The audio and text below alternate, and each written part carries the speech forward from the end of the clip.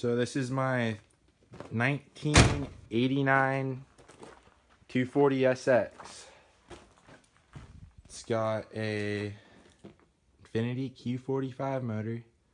It's the VH45DE Series 2 with a 300ZX 5-speed transmission and a set of, excessive manufacturing mounts and a Mazworks adapter plate with a machined bell housing, front case. RB20CX Racing aluminum radiator, custom TIG welded aluminized pipes. See how those last up.